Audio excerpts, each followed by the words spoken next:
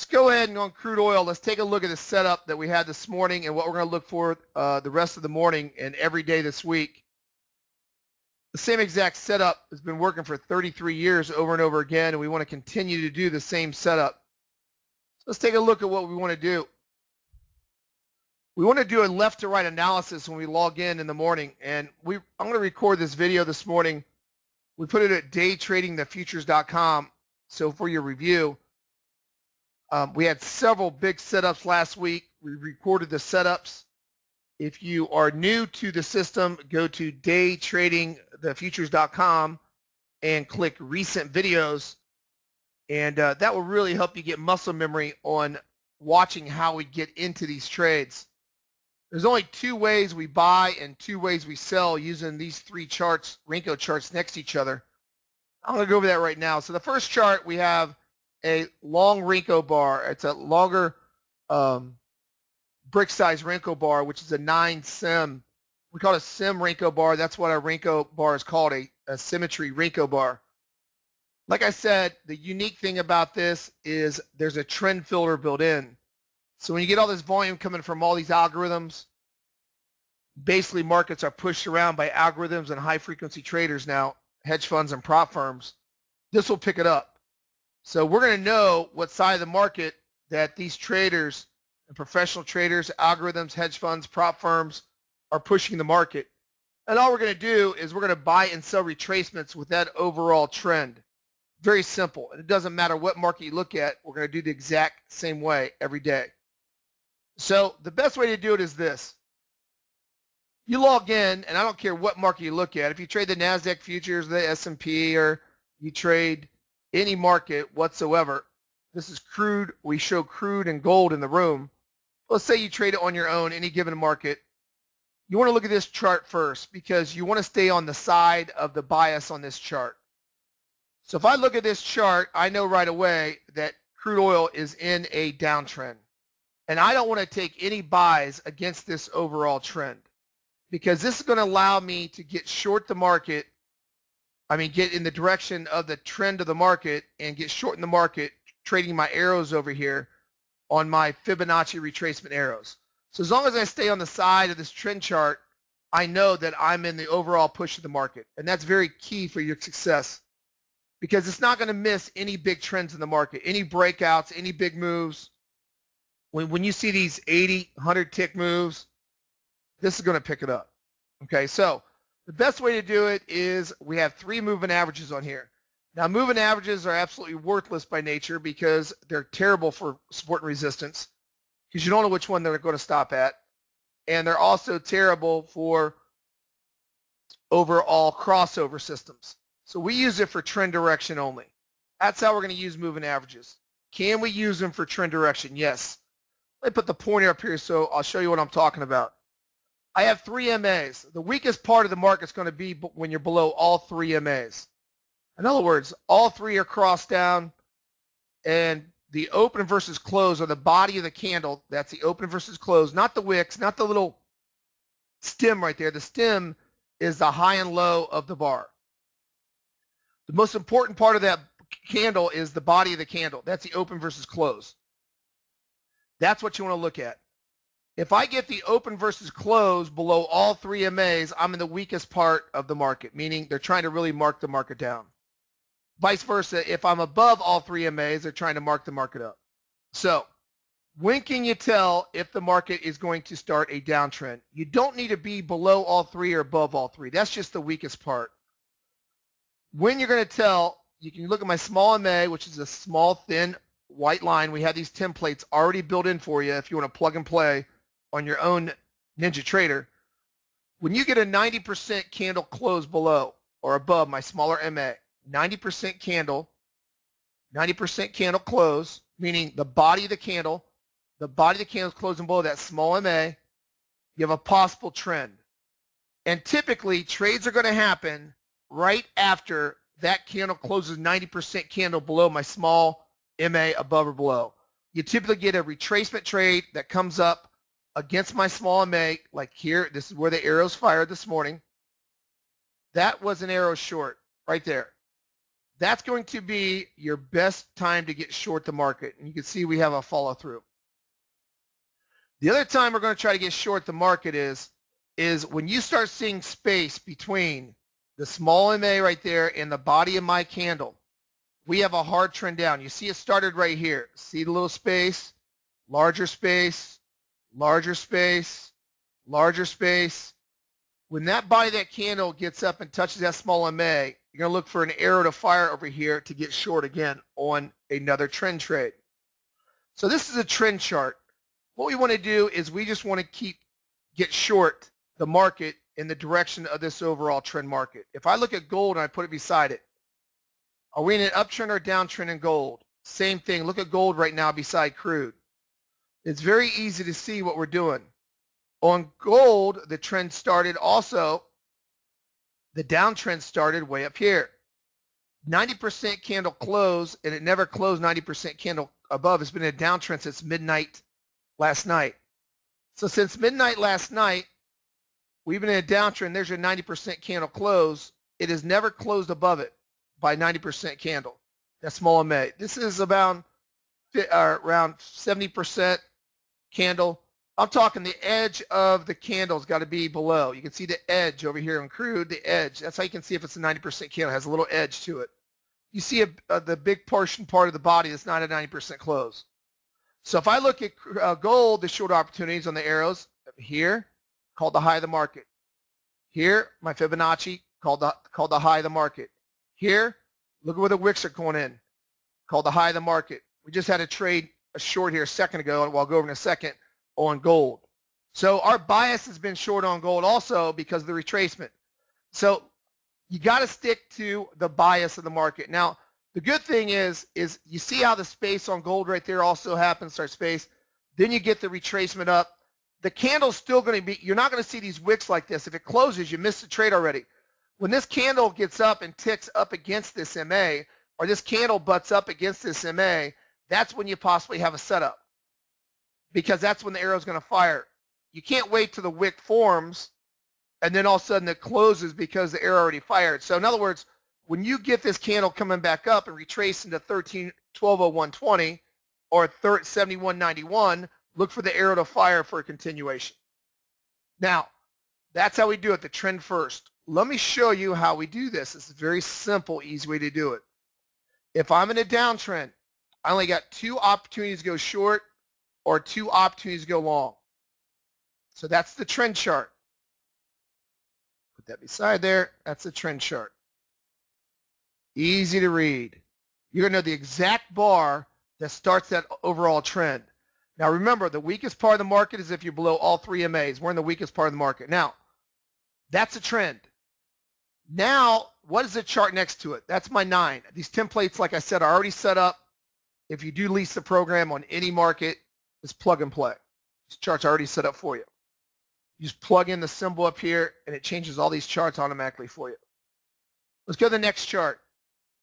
It's a left to right analysis. So I know the trend's down. That's not good enough. Show me the area where I need to buy and sell. The next chart I have is I have what's called my sim dot chart. This chart's very important to find setups. There's only 2 ways you need to learn how to buy and sell off this chart. There's only 2 areas to buy and sell. If I'm in a downtrend, which I am already, I know I'm in a downtrend right here. I can't take any buys. There's no buys. Unless I get back inside the small MA by 90% candle close, my bias is short. I'm smarter than my trading opponent. I know my trend filter is already built into this Renko bar. Renko bars don't have trend filters built into it. Minute bars do not. Okay? You can't look at the red and green candles on minute bars, share bars, range bars. They don't help. But I got a trend filter built into this. So I know I'm in the right direction of the market. I know I'm not going to counter trend trade the market. So I'm in a downtrend. What's next? I only have these sim dots on my next Renko bar. It's a smaller Renko bar. This brick size is 5 sim. So now I got a smaller Renko bar trying to find the spot in the market where I want to go short, where I want to see an arrow fire short to get short this market. So how do I want to do it? Very simple how I want to do it. I want to look for 1 of 2 things. I want to look for the market system in a downtrend to break symmetry dots right here. I have sim blue dots, sim red dots. If I'm in a downtrend, I got two ways to short. I want to break through sim dots. I want to retest sim dots. And I want to look what's called an ABC short or a 1, 2, 3 short, a pattern short. So here's the easy way to do it. I was telling a trader yesterday, which I was talking with, is that when you see it break right there, just draw a horizontal line. You're going to see it close below a body of the candle. When you see a body of the candle or even a 90% close, here's a 90% close, and here's a whole body, you're looking for the green bar to come in. A green Renko bar tells you you have novice, amateur, counter trend traders coming in the market.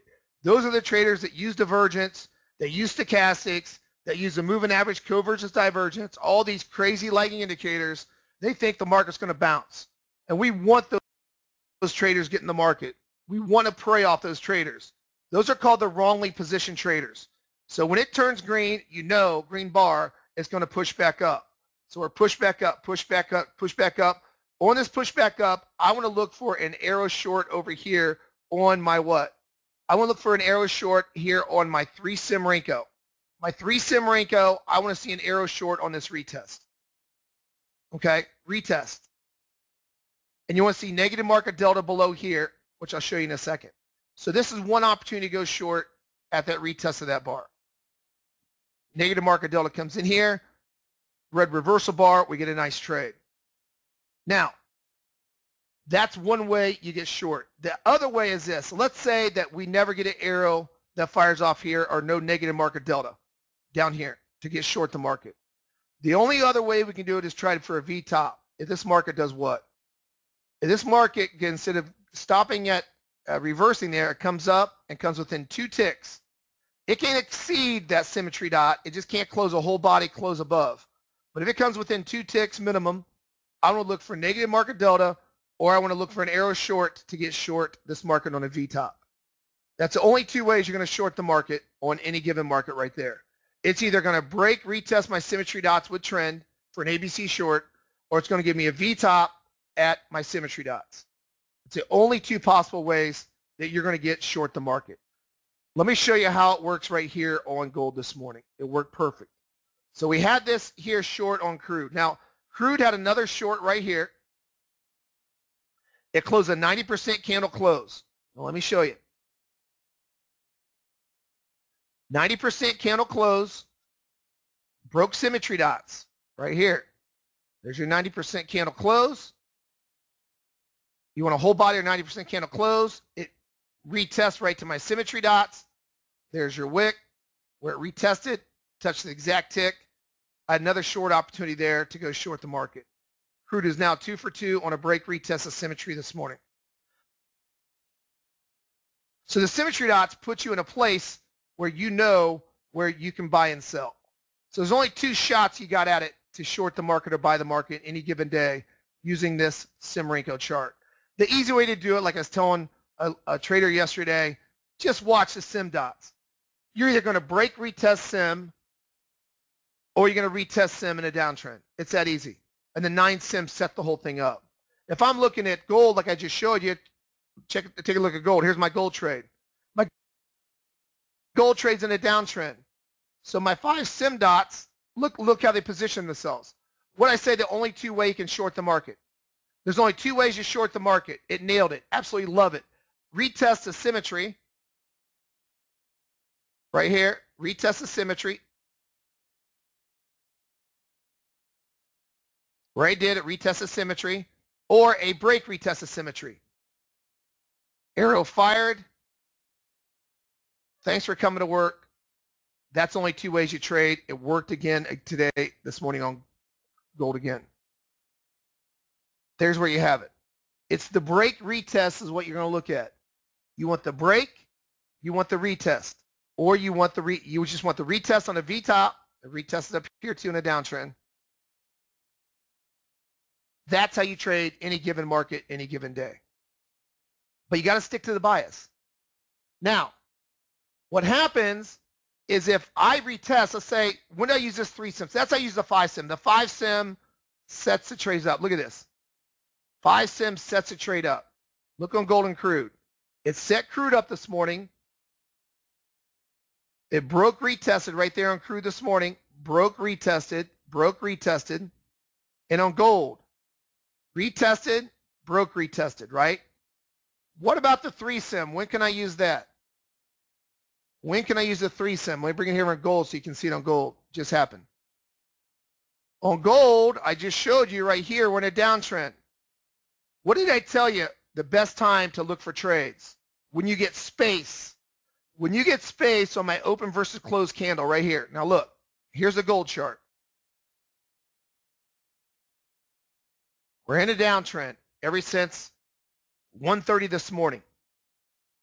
When you get space right here, when you get space, pop this up. Very easy for you to find spots. If you do this technique, you're going to thank me for years and years and years to come. We got a lot of long-term 3 to 5 year traders that just love seeing this setup that make the ticks in this room, inside and out. We got traders that don't even log in here that trade all these other markets, and they love this setup. You just pay attention. When you get space between my small MA and the open versus close, this is professional trading. This is not amateur trading. Amateurs trade the highs and lows of the wicks of the market. I educate you to trade the open versus close. That's order flow. That's the body of the candle with this trend filter built in. There is your body of your candle. Look at the space between the MA and the body of the candle when it closes. That tells you, look for the next retracement. Look for a retracement up into that small MA. That's where the arrow fired this morning.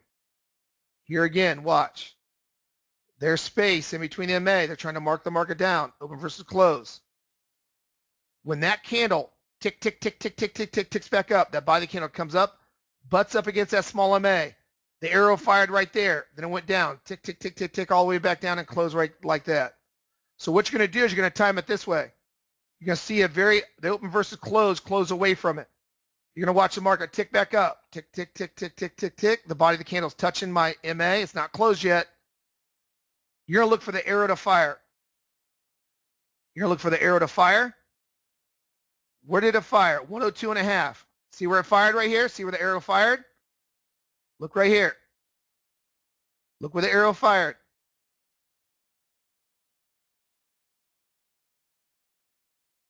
$102.5 right there. Look where the arrow fired right there. That is just pure order flow. That's a Fibonacci retracement arrow that fired on a trend chart retracement with trend. Look how they matched up. Now how it's going to work is this. How it's going to work is you're going to see the trend chart, once you see space, it's going to open down here. If it gets close to that small MA and it's going to be tick, tick, tick, you'll see the body of the candle, red, red, red, red, red, red, red, red, red, red, and it'll butt up against it. At the high of that bar, you're going to look, when it's touching that small MA, you're going to watch for an arrow to fire. Come on, fire right there. Boom, fired. Right at the high, it fired. Right at the close of this candle, it fired. You want to enter the trade right here. Your stop loss is now 2 ticks above that swing high. Put a hard 13-tick stop in if you're trading crude or gold, and then lower that stop to 2 ticks above the swing high. Typically on a 3-sim chart, you're looking at around 9 to 11 tick stop.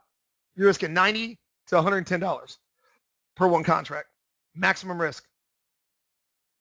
For a possible $600, $700, $800 trade, 8 to 1. Sometimes we'll get 10 to 1. 10 to 1 reward to risk. But that's how you trade that. You don't wait till this candle goes up and close all the way back down. When that candle, the trend chart is ticking up, button up against that smaller MA, when it's ticking live, look for an arrow to fire, you pop in the trade. And that's all we do. That's all we do. Every single day. There's only 2 ways to get long and 2 ways to get short. Now, what about before you shut that off, Gerald, what about my delta chart? How do we use delta? Use delta, that small chart all the way on the bottom, for order and balance confirmation. What does that mean? What it means is that when I get an arrow that fires, or I'm butting up against symmetry dots to get short, even without the arrow, if I get negative market delta, it's showing me that there's sellers that are overtaking the buyers, or buyers overtaking the sellers. So what I want to do is I want to see delta on a retracement turn negative market delta. So if I'm looking at the high where the market is trying to find a higher low, I want to see delta come in and confirm. I want a negative market delta. So let's say this is symmetry dots on a break retest. Those are your sim dots. You want delta to show a negative market delta down here. You want it to be a negative market delta. If the 3 sim fires a Fibonacci arrow, you want negative market delta to confirm. You want a negative number. Negative 89 is a pretty good, decent amount. Negative 156 is even better over here. It's confirming that the market has an order imbalance between the bid and the ask. So not only do I look at the Fibonacci retracements, I know if the market is showing an order imbalance. Okay, you can use that to assist you on a retest or a break retest by confirming the market is rolling over. Now, do you need every single bar to be red, red, red, red, red, green, green, green? No. Because what you can do is this. You can start watching your 5 sim Renko bar or your 9 sim Renko bar for runners. What does that mean? If I got short up here on this retest, I know that I want to scale 50% of my position no matter what at the 2 ticks in front of my symmetry. But I'm still runner. If I got short here and the live fill would have been right around 1207, the low of this bar. If I'm down here and I scale at 71.97, if I'm short at 72.07, then I want to scale 50% at 71.97, 2 ticks in front of symmetry. Watch your red candles. It keeps you in trades. So if I'm trading multiple contracts, I can take 50% out of symmetry, but watch your candles on your 5 sims. So if I'm trading 6 contracts, scale 3, you don't have to scale another contract until you get to the second set of symmetry, which is usually 50 ticks away, or watch your sim chart. It's got a trend filter built in it. Watch your candles. It didn't turn green candle to there, so your out would have been the high of this bar, 81. So now you just took another contract for if you do multiple contracts from 07 down to 81, over $250 trade. And then you can hold even more multiple, if you hold additional contracts, watch your 9 sim. Still hasn't changed colors on a green candle yet. So you can scale contracts based upon this trend filter also. Right? Because look at gold too. It's been short all morning since 4 or 3:30 this morning. So if you have it short on your my long trend chart, my long brick size, it's saying keep short. So your runner should still be running. The last 25% of your runners should still be running. You should still be short at 1204 or down to 1199.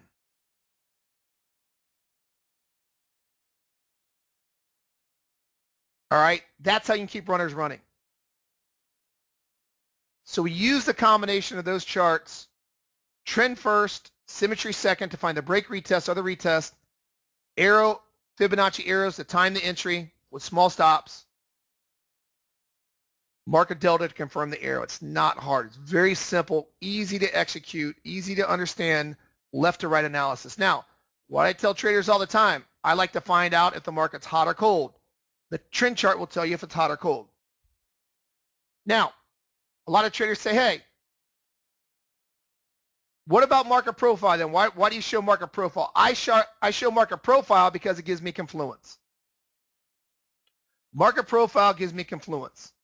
So the last trade was a break retest on market profile on gold and a break retest on crude. What I suggest you do is I educate traders, learn to trade these 3 charts first. Trend chart, sim chart to set the area up, arrow chart to pop you in.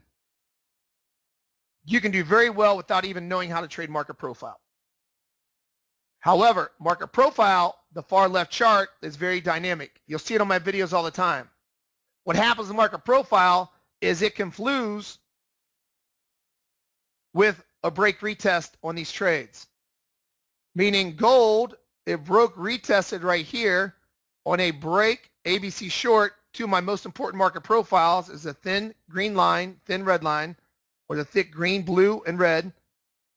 If it breaks retest those levels and the arrow fires with symmetry, you got confluence. You're in the most optimal spot you can be in the market, and it's typically going to be your best trade of the day. That's how you can start learning how to trade the system. But I would work in market profile last because a lot of traders get confused by it. My longer term traders have been here 1, 2, 3, 4, 5 years, inside and outside this room. They know how to trade it with the Renko bars because you use it for confluence. Because it's two different indicators. Market profiles work since 1985. My profiles are dynamic. I don't use a standard 30-minute novice market profile, what everybody else does. I use an institutional profile, and it can catch some of them sometimes to the tick on a break retest. It's pretty amazing. But that's how we do it, left to right analysis.